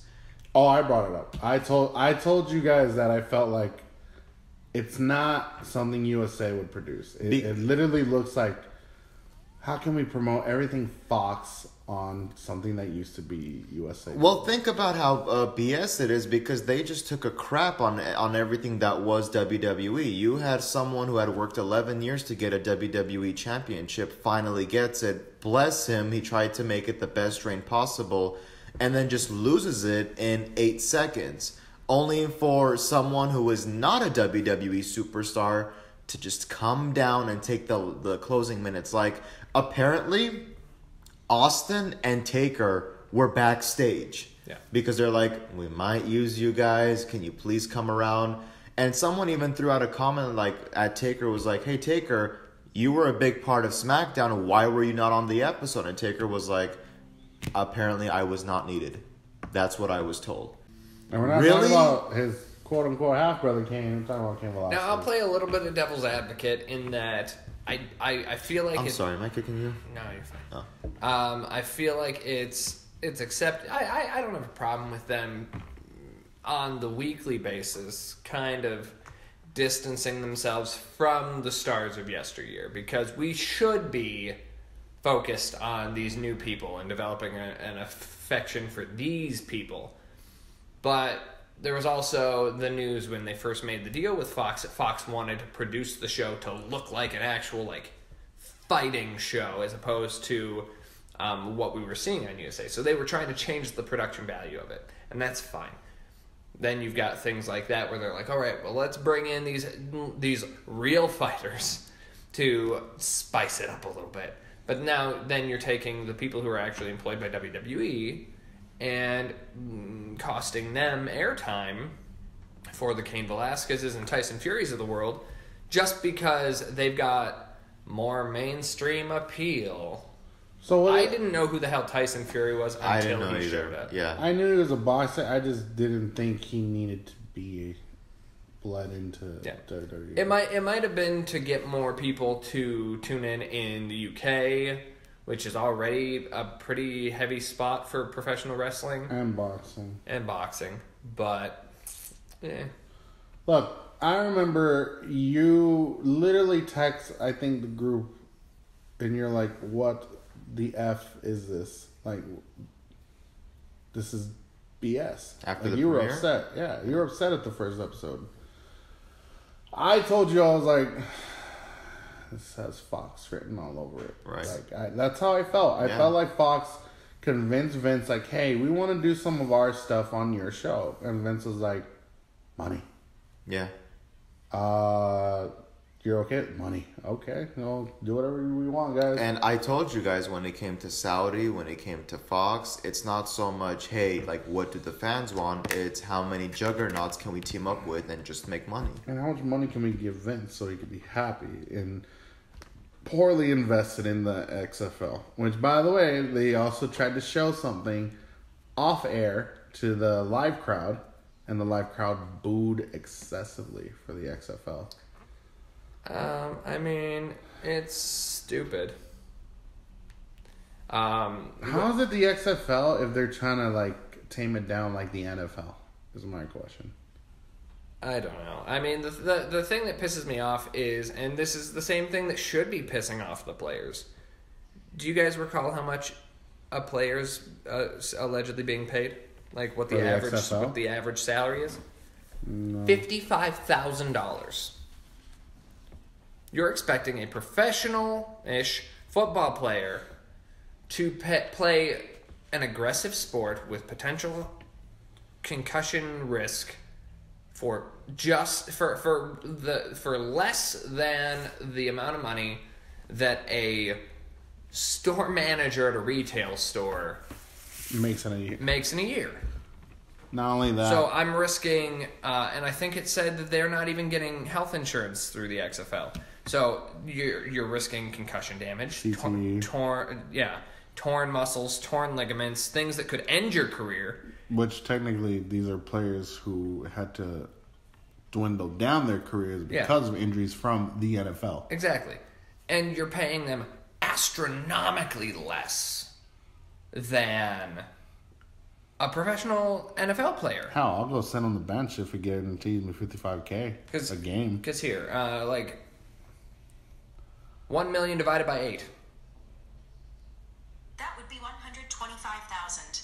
So if you offered somebody a $1 million a year, 8-year contract in the NFL, they would still make twice as much as one of these guys is making. Because the league minimum in the NFL is at least, for a veteran contract, $500,000. Yeah. $1 million depending on your name. Yeah. So you're lowballing these guys and expecting them to just be okay with it. Like, no offense to the guy, but Antonio Brown said, XFL not even on my radar. And this is a guy who just got canned from 4 NFL teams for rape allegations. So if a guy who is blacklisted from the NFL is still saying, nah, I'm worth more than... He makes more in endorsement deals that he probably hasn't been dropped from yet than he would make as an XFL player. That's insane. But what does that tell you? What does that tell you about, like, Vince's mind state? Again, like, Like, honestly, okay, look. I want to ask you this, not as a WWE fan, but as a wrestling fan in general. When you're watching SmackDown, do you feel like it's the same product as it was 20 years ago? No. Why do you feel that way? Because there's no structure. I could go back and I'm not even going to go 20 years back. I will go to NXT and I will watch the show and I'm like, there is a structure. Every single match that I am seeing is for a purpose, whether that's for a title, whether it's for a feud, whether it's for an angle, whether it's for something else. A promo. Everything is leading to something. So with this Fox deal, do you feel like they've lost that direction? They've lost that direction even before Fox. Did you feel that way when Sci-Fi had SmackDown? What year are you talking? What was it? 08? Probably around there. I would say more of a structure back then, so yes. Okay. So, do you feel like the way WWE is trending towards, like, finding these lucrative deals with, like, sports channels, like, if Vince decided Monday Night Raw is now going to be brought to you by ESPN, how upset would you be? Very. What's on ESPN right now on Mondays? Football? Yeah, Monday Night Football, right? So, obviously, you can catch WWE Monday Night Raw on ESPN 2. Yeah. That's like their sister, like, baby channel, whatever. Like, you would feel like if you're watching Raw, okay, I'm still watching Raw. Oh, why am I seeing ESPN announcements? Yeah. Why am I seeing this? And keep in mind, ESPN into an advertising vessel. ESPN, by the way, is owned by one of the biggest companies right now in the world, Disney. Yeah. So not only would you be annoyed, you would feel like there is no structure. It's just all about money. Yeah. Well, that's how it is now. Now that Raw is just its own thing. That's how I feel about it now. Well, okay. Do you feel like the brands right now, like, are worse this year than they were last? Because what were we saying last year, this time around? That Raw has no structure. Raw is literally, like you said, okay, we have whatever's in our, whatever we can grab in a pile of stuff, throw it against the wall. Roman. Yeah. Brock. Drew. That's it. Let's write a show around that. We had this last week, guys. Shut up. It's still on the wall. 5 seconds. Main character. Like, do you feel like if a company like ESPN, like if Vince sold Raw to ESPN or signed a deal with them, would you feel at that point like the show would get worse? Yes. And is Probably. I'm going to be completely serious. So I think you guys might have noticed that this past Friday when they had NXT invading SmackDown leading up to Survivor Series, you guys could probably tell I was pissed. I never noticed. Okay.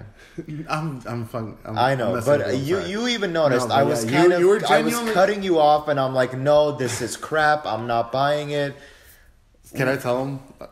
So, if you didn't watch SmackDown, obviously the NXT invasion started, and Deshaun wasn't really on board with it just because of what was going on, just because the Crown Jewel happened the night before. Half the roster wasn't back, and Dan the Man and I were kind of advocating it just because we can finally piece together a particular storyline we've been wanting to see for like over a year now. Yeah. Dan.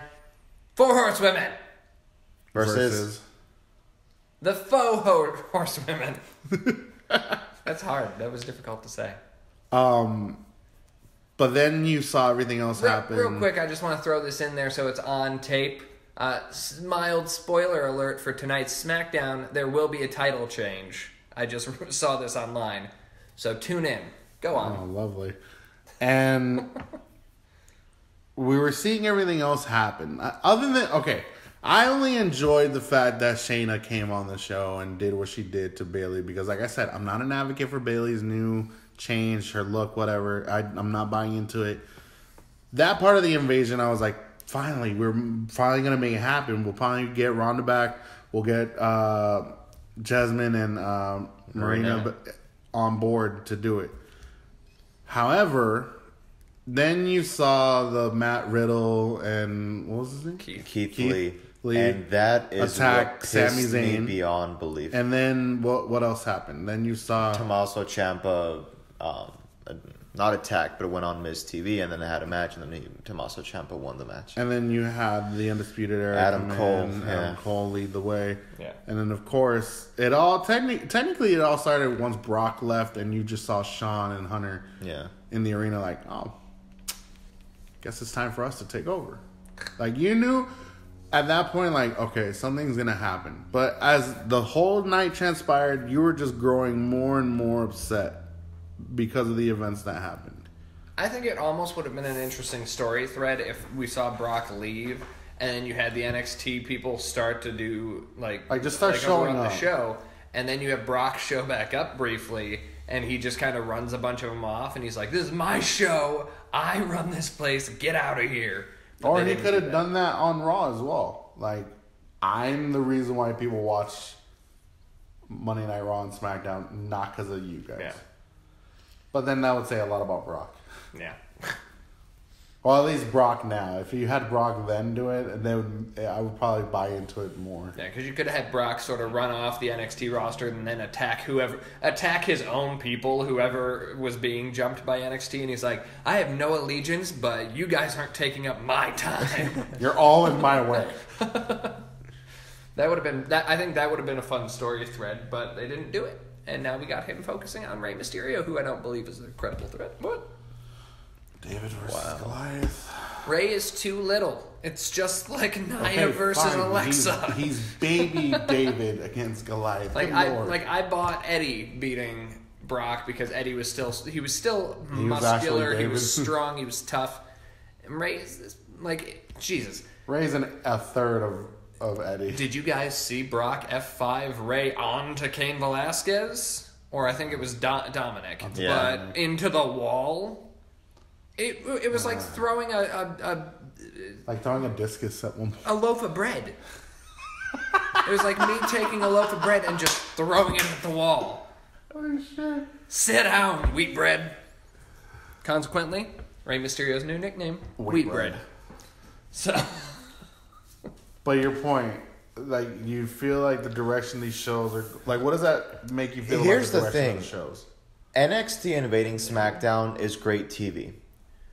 My gripe with the whole situation is that this was not done naturally. It was just a plan B of, half of our talent is in Saudi. Nobody got back. Yeah, nobody got back. Brock. What do we do?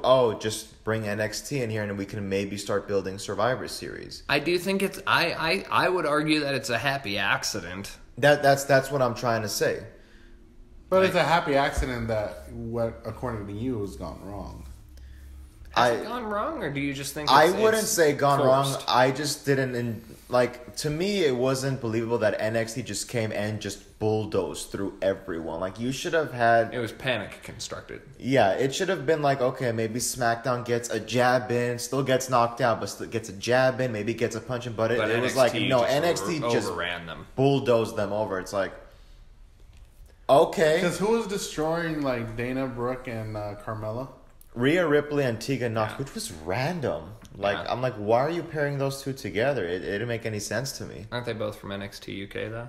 Well, and Tegan Nox okay, maybe that's it. But my thing is, and I think I voiced this to you during BA Select Start, which was your NXT people are good. Like, they're good performers, they're solid workers, and they're skilled. But you don't see them enough. They don't get enough exposure versus the main roster. And like the rate, we were talking about the rating system across the superstars.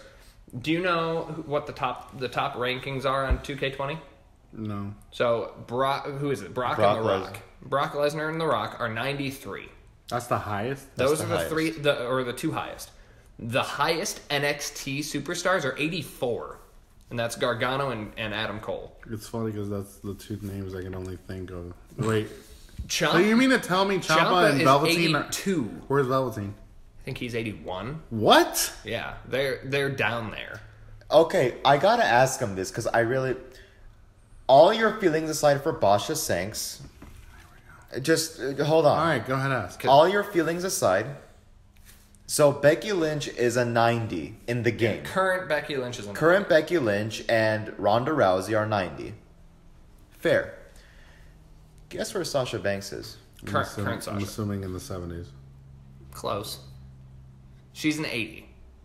No. Current And the Sasha is an 80. the ultimate spit in the face is that 2017 Sasha Banks is an 81. So she's rated higher in the past.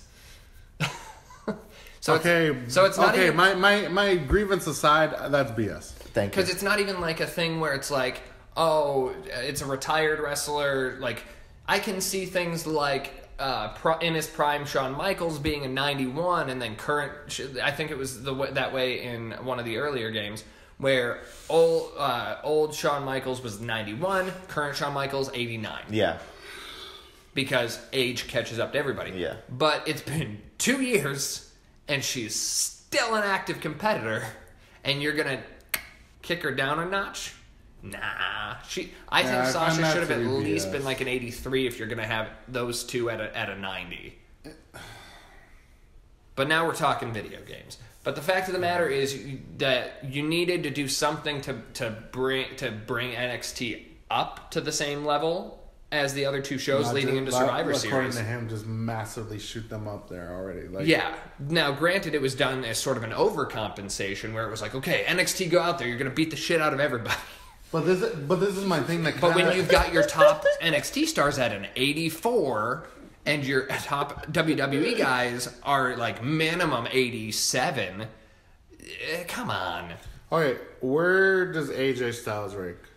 Oh, Jesus. He's like a 9. He's not a 90. He's not a 90. No, I don't think so. Last year he was a 90 something. He was also your cover star last year. Okay, where's he and where's the OC at? That's the one things I want to know. Oh, OC is like low on the list for sure. Okay, fine. We won't even just look up AJ, because this is the point I want to make, and this is where I feel like I understand your grievance for the recent happenings of what's going on. If you really want to know, the one part that just pissed me beyond belief was the Sami Zayn part.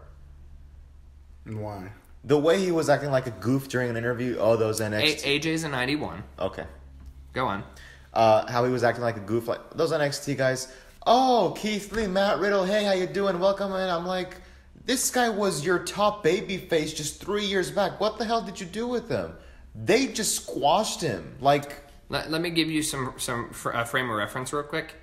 Xavier Woods is an 85. So Xavier outscores Gargano and Adam Cole. Continue. That's so sad. Because now I'm trying to find the OC.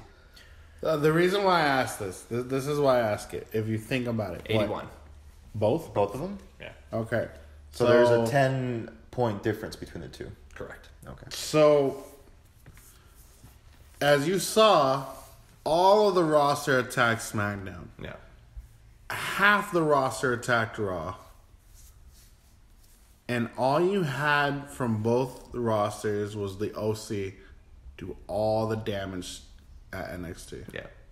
Do you realize that was their way of proving, hey, we don't care who NXT is.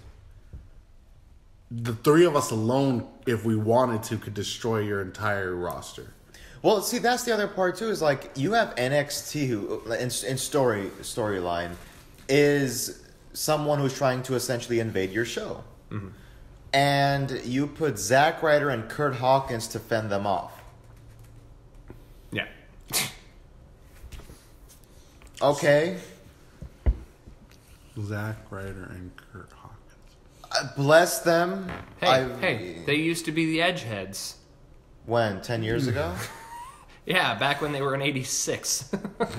Look, I'm just saying on this day, I see clearly. It's a good song. I like Metalingus. Point being, you felt like this the way the shows are going, the way this was going, that it didn't feel natural to you, right? It didn't feel like it was rushed. Meant to happen. You were in a corner and you there was no way out, and you thought, what do I do? Much like last year when all of a sudden they brought up Gargano, Aleister Black, Ciampa. Last year was this year. Earlier this year. When was they brought those four up. They brought those four up, and then Ciampa got hurt, and then they just threw Gargano back down in NXT, but kept the other two. Okay. Almost made them tag champs, and then didn't make them tag champs, and then split them up. But do you see? It you seems have like them compete for each freaking title in a week. But do you see how it's when it's like ratings are going down? We got no ideas. Get NXT in here. Yeah, it's like your go-to, and that's the problem. Is like they're your like shock value ratings boost thing right now. But you know how you were talking about them that way. You know how you were talking about Asuka and the Green Mist? Yeah, it's kind of the same thing here. That's how you feel about it. Yeah. How do you make the match interesting? Green Mist. Except we're doing it every match. Every match. Okay. Well, that's how it seems now. Now it's got less impact. Ratings are going down. NXT. Okay, but what I feel like it is, it's I hate to compare it to this. It's like your NWO 2.0. Like they're there, but they're not going to be there forever. They're going to be gone soon. Yeah. Because after Survivor Series, NXT is going to focus back on itself and their own rivalries. I bet you, even if we get what we've been wanting with the 4 versus 4, Shayna will go right back. Yeah. Shayna, Jasmine, and Marina will all be right back at NXT worrying about their rivalries with all the women's roster they got to deal with. You'll get Ronda finally back. I'm still waiting for Rhea versus Shayna. That's going to be a fun match. Well, they had a one, but then it ended on disqualification. Yeah, but it needs to be like legit fight. Yes, like on their next pay-per-view. And I don't want it gimmicked. I don't want like a cage match. Straight up match. Yep. Like I want to see the most brutalizing woman against like the craziest European woman I've ever seen. Yeah. Or if they do, like I wouldn't even be object to like a. I feel like it's been a long time since we did like an elimination fatal 4-way kind of match, like the WrestleMania 2000. Right. If they did that with her, Rhea, Io, and I don't know, you could do Candice, I guess, if you really wanted to. She's had enough chances. Candice or Io? Candice. Has she? Has she had a lot of chances? I thought she only got the one. The one. Yeah, but Io had like 3, but I still like watching her. But I'd rather see heel Io Shirai. Yeah. Yeah. Because it would make more sense. Like if you're gonna make Io win, you have her like take the most punishment and last the longest. Yeah. In the match. Or championship scramble match. Oh no. Of course. I miss those. I'm not gonna lie. Those were Some good of them matches, were fun. man. Who would you have in the match though? Well, the 4 I just listed, and then. But it's 6. Okay, throw in. I thought they did 5. 5. It's usually 5. Okay, so Candice, Io, Shayna, Rhea, and Mia Yim. I don't like Mia. I don't like her. Dakota Kai. Maybe, since she just came back, she's fresh. Sure. Trying to remember who else. She gets one shot and then out of nowhere roll up. Because I don't really like Bianca either. No offense to her. Yeah. Her gimmick's her gimmick's weird. I don't like the hair whip thing anymore. She shouldn't be allowed to do it. That's the thing. So anyway. Main point. You see how the shows are trending. You see what the shows are becoming. Do you feel like the quality is being lost just because of the greed? Yeah. Or do you feel like there still is time for change? I've been telling you guys, and I'll tell you again, it's no longer what do the fans want. It's how many juggernauts we can team up with and make money. It's like WWE's constantly caught in a bank account scramble match. Which I don't get why. And that's what... there it is. And that's what makes me feel like, okay, well... You have AEW coming in. They finally have their weekly show. They have their online show now. They seem to be getting like everybody who's like either blacklisted themselves from WWE or they've left the company on bitter like sentiment. Yeah. And it's like, okay, you see all those people who have been bitter and they're doing their best to make the rival as big as possible. but yet people still tune into WWE more. Well, it's because they're everywhere. That's the thing. WWE is 3 of the shows during the week. AEW is 1.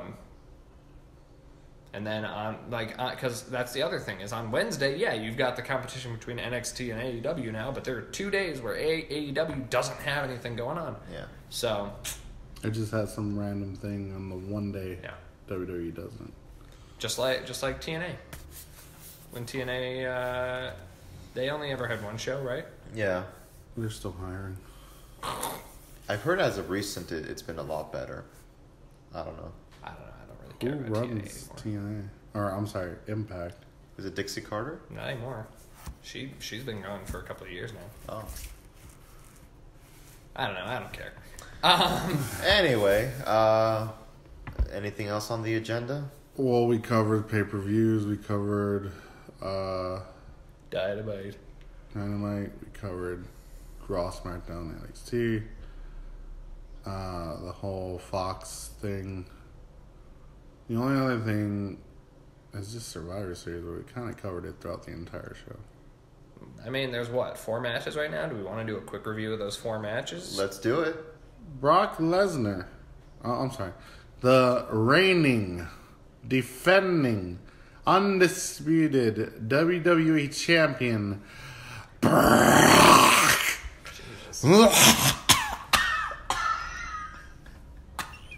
You alright, Paul? Need some water? Brock Lesnar. Good Lord. Versus the teeny tiny. Need some of that Philadelphia tap water. I don't know how Paul even does it. There we go. Versus the master of the 619. The 600. The ultimate underdog. Rey Mysterio. For the WWE Championship. So, Brock was originally supposed to be in that triple threat match, from my understanding, with the other 2 world champions. So now I don't know what they're going to do.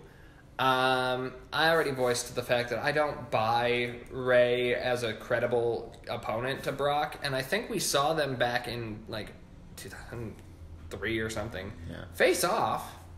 And Brock destroyed him. I don't think it's any different now. The match isn't even a no disqualification match, right? So Rey can't use his patented chair. There will probably be a ref bump, and then the chair will get involved. Yeah. But Brock, I don't think, is going to lose the title to Rey. Dominic will be there. That's what I was thinking. Yeah, we'll probably see. I don't know. We'll probably see Brock almost lose the title to Rey due to face interference by Dominic and possibly Kane. Yeah. But then he's still going to walk out with the belt because he's Brock Lesnar. That's the excuse right there. That's the only thing you need is because he's Brock Lesnar, he's going to walk out with the belt.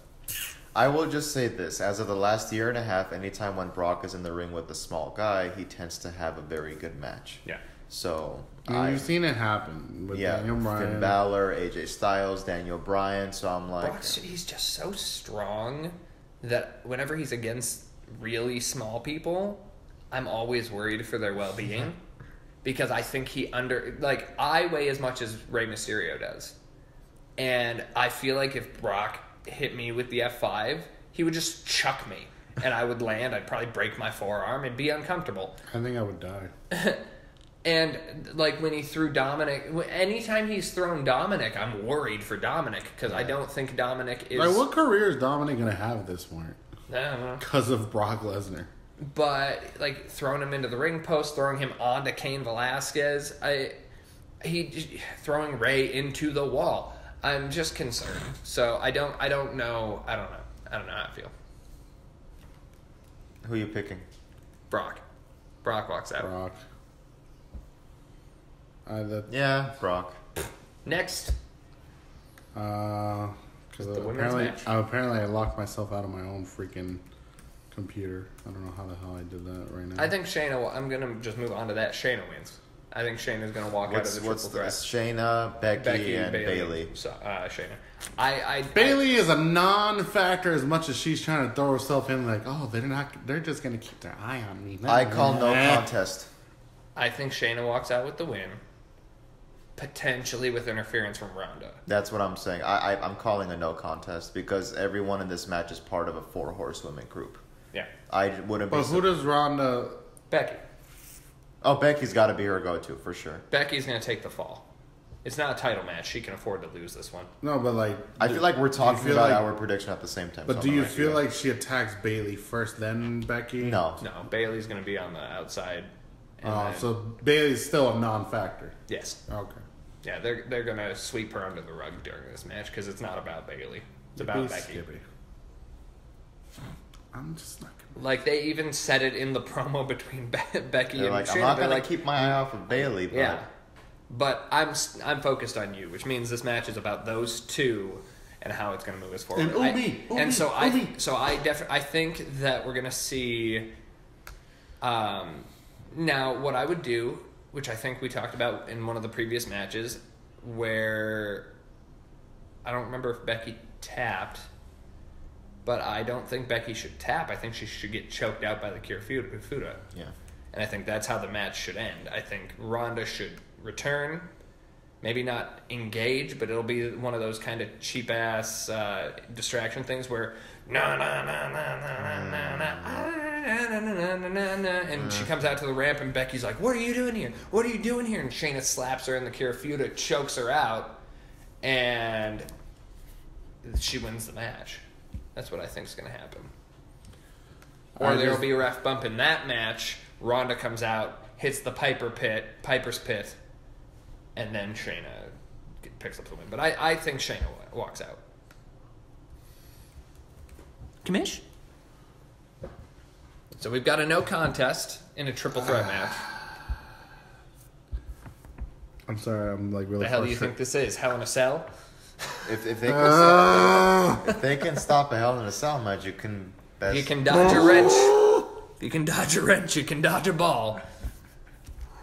Commish, come on. Prediction. I'm giving it to Shayna by outside interference. All right, so we're all in the Ronda same direction. makes her triumphant return. We're all headed in the same direction on this one. Even though that's not what you were going to say. With slight variances. What else we got? We got... The Viking Raiders versus... Don't even care. The... Who are this? Win Survivor Series? 24th. Who are the NXT tag champs? Yeah, Kyle O'Reilly and Bobby Fish. And then you have... Well, this one's up the for Revival. I forgot. I don't really care about this. Undisputed Era should also walk out of this one. Yeah, I think they're the most credible. Especially if you're trying to build Undisputed Era as the overlords of NXT. I think they have to be dominant in some way. And I know there's going to be a lot of big guys in this match that they'll have to overcome.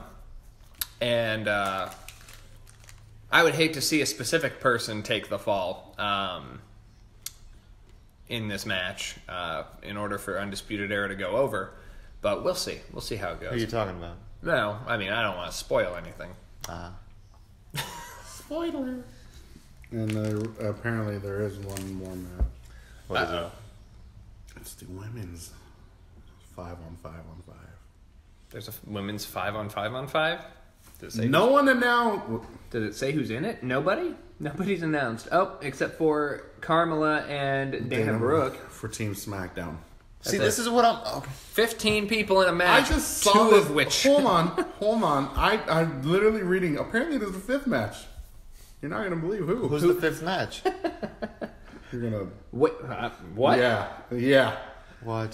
This has to be somebody fucking screwing with the Wikipedia page. That can't be real. It is the former 16-time limousine riding, jet flying. It's got to be somebody messing wheeling dealing versus Hogan. Son of a gun. Nope. Versus one of his greatest rivals of all time, WCW wrestling history. No. The icon. That's what it says. It's gotta be You're somebody bullshitting. messing Turn with it the around. Sting versus Ric Flair. You're bullshitting. It says it on there. I guarantee you it's somebody who snuck past the security on Wikipedia and is just screwing with it. Wait, more important question. Why is Dana Brooke on the team? Why not? She's on SmackDown. Out of all people? You need filler. It's 15 women. What do you want? I like those odds. Oh, actually, look. It's already got the spoiler in there. What? For the other match. It's already on there. That's cute. Yes! So they're already in there.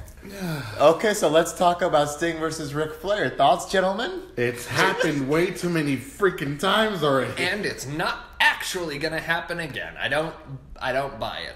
Oh, this is a mess. Indeed. Indeed. Kai and Tai. Funaki, SmackDown #1 announcer. Indeed. Hey, get it? But yeah. So that's Survivor Series so far. We'll see how this all shapes up, I suppose. So how do you guys feel that a month of us being gone has felt? Well, I mean, lot of stuff. A lot of stuff's transpired. Just like the fact that they keep trying to make things happen that shouldn't happen. Quit trying to make fetch happen. I mean, I'm just saying, like, was there a point for a disqualification in Hell in a Cell? I don't understand. I mean, the thing I'm most interested in is the 4-on-4 horsewomen match that we're building I was just saying, toward. things happen for a reason. I just think that why did they have to happen like that? Can we money. just No stop need of with the Saudi Arabia pay-per-view Amazing. because I it's don't get going why nowhere, that and I happened don't the get series. How do you And disqualify I guarantee someone you, inside the cage? Ronda Rousey I is don't coming get it. back. Don't start We're with that gonna because see I this. nobody wants to see her back and go up to the spotlight, and we're not going to do it. Needs to end the way it should. Shayna Baszler and the 4 Horsewomen Submission. are gonna No bring DQ. it. Okay, but listen. Remember, hashtag push Cesaro.